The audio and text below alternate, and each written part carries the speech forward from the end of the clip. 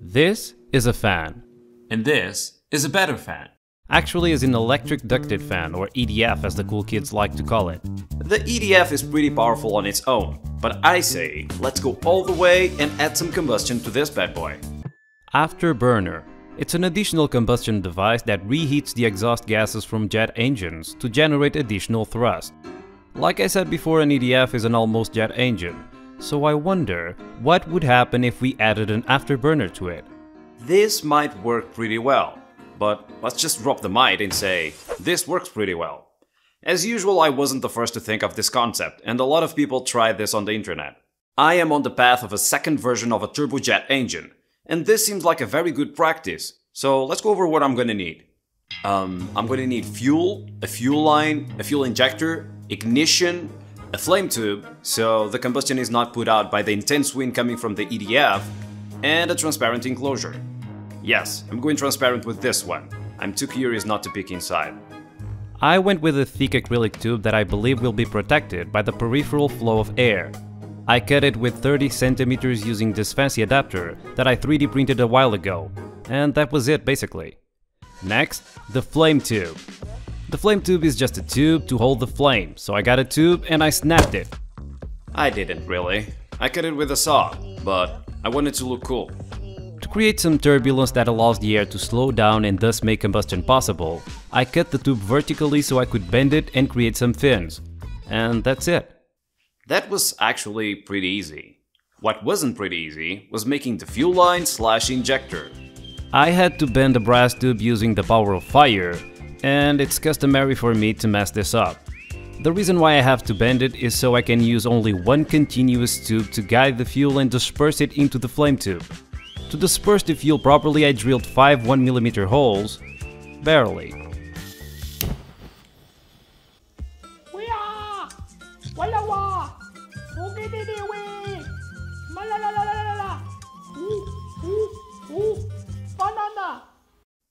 It is very important to disperse the fuel, but it's even more important to ignite it. Let's talk ignition. I normally use a spark plug to ignite the fuel-air mixture, but this is always complicated because it forces me to generate high voltages, which is not easy to accomplish with a simple setup. So this time, I used a glow plug. A glow plug or incandescence plug is a method of ignition used in diesel engines, where you pass a big electric current through a filament to make it really hot, like in a light bulb.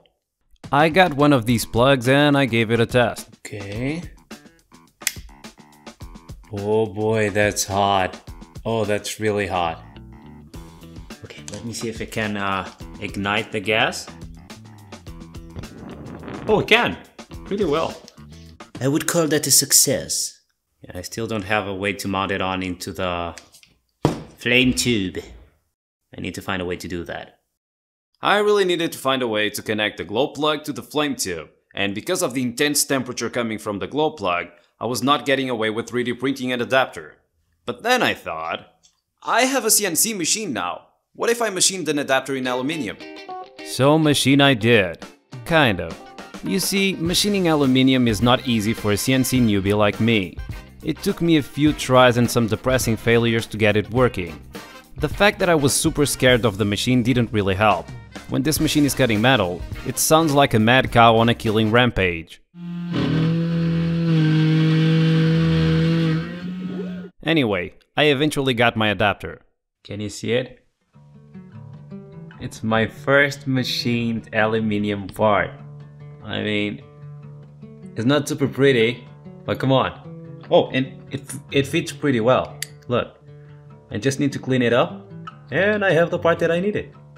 How awesome is that? I love CNC machining.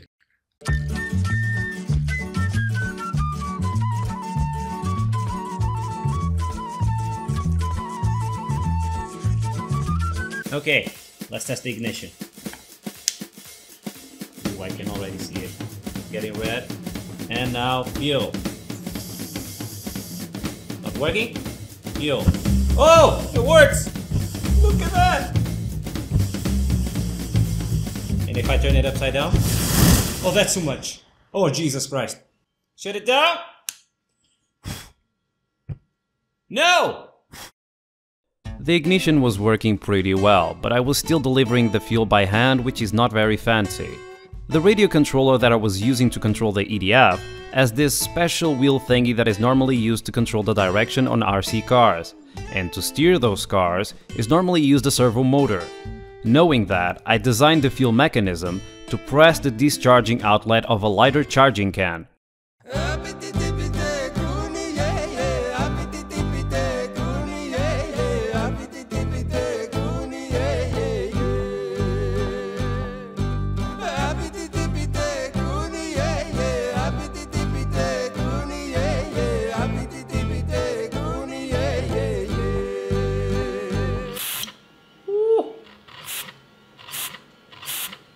Fuel!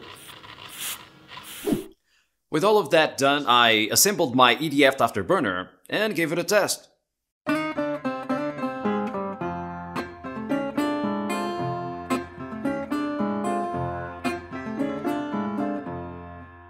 So this is gonna fit here, and this is gonna fit here.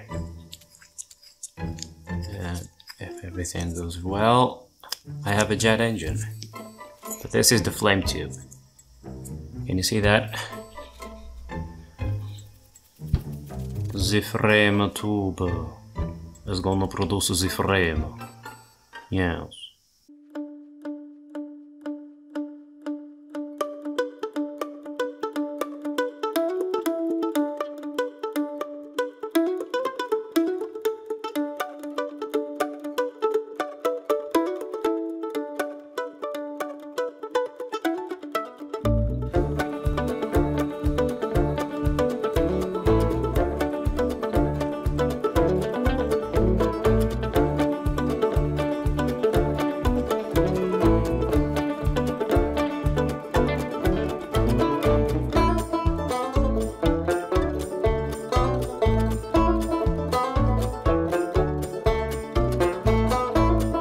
Okay, testing the EDF.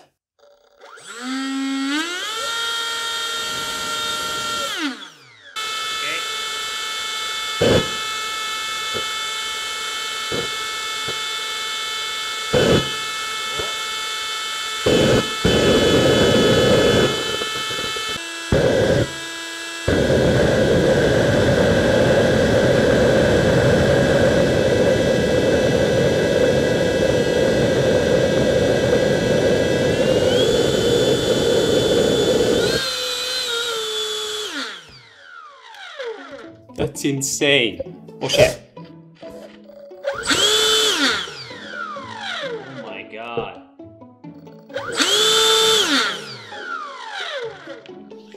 I think this can is already empty. I'm gonna check that.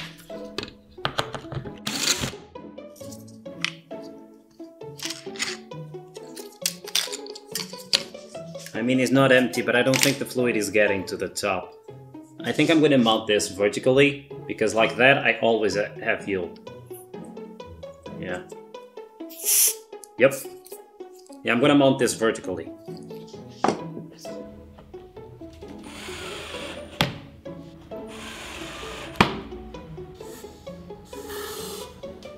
Oh, it's working.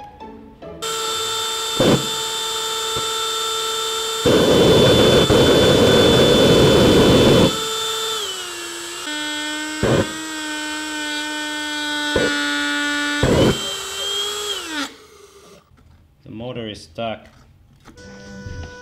I don't know exactly what happened, but the motor is not rotating. It's stuck.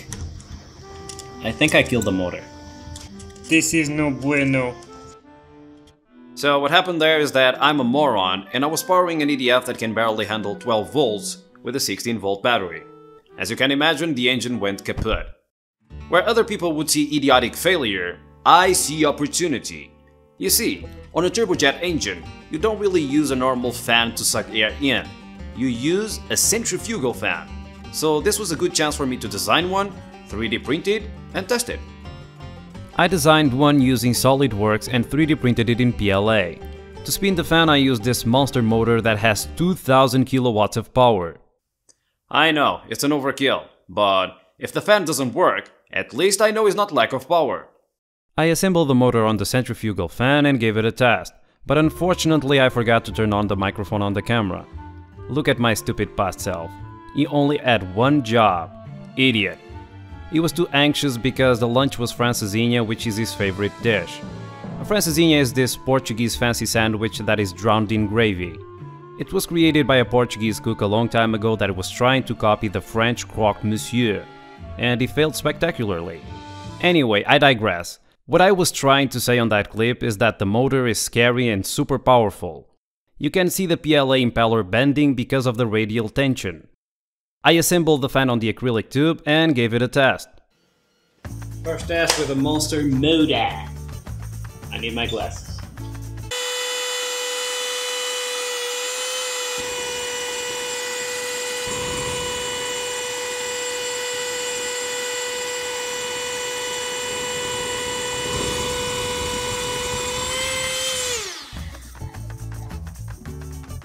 It smells so much like propane. Like so much. Why don't you work? I don't know what's going on. That wasn't working pretty well. And I got to the reason pretty quickly. This is a centrifugal fan, which means it's not generating fast flow like the other fans. It's generating high pressure flow, which means I needed a constriction. So I cut a part of the big acrylic tube and attached the smaller acrylic tube. Let's go full throttle.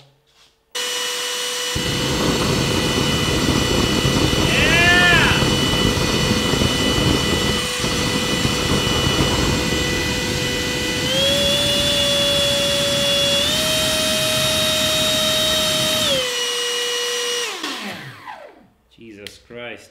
Round 2. Fight!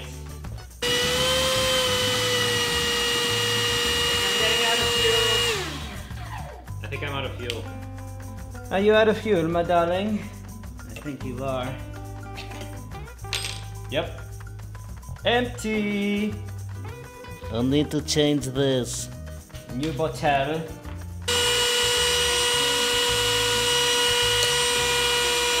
That's no bueno.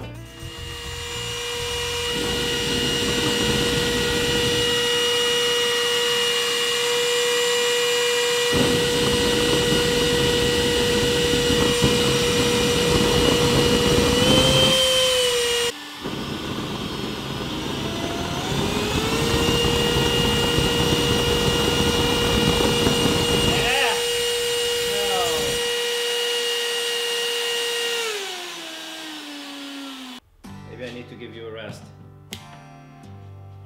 This project is filled with failures, successes, and lessons to learn. Before I move on to making the second version of the turbojet engine, I want to make a more powerful version of this engine. And to do that, I'm going to have to get better with machining aluminium, preheat the fuel before it's injected into the combustion chamber, and most important of all, design a better centrifugal fan. This project taught me a lot, and I hope it can teach you as well. As I mentioned before, I'm sharing all the 3D files in the description of the video. And if you don't have a 3D printer to print said files, don't worry, I'm giving you a chance to win one. On my last video I gave away a 3D printer to the most liked comment suggesting a theme for a future video. The winner was TonyKid360, and he suggested that I could mount a small chemistry lab to concentrate my own peroxide. That sounds safe. If you also want to win a 3D printer, all you need to do is subscribe to the channel, leave a like on this video, and post a comment suggesting a theme for a future video. The most liked comment will receive a brand new 3D printer. Anyway, I'm gonna go eat a francesinha because jet engines make me hungry. Stay tuned because the next video is about rockets. And remember, tomatoes are disgusting. See ya!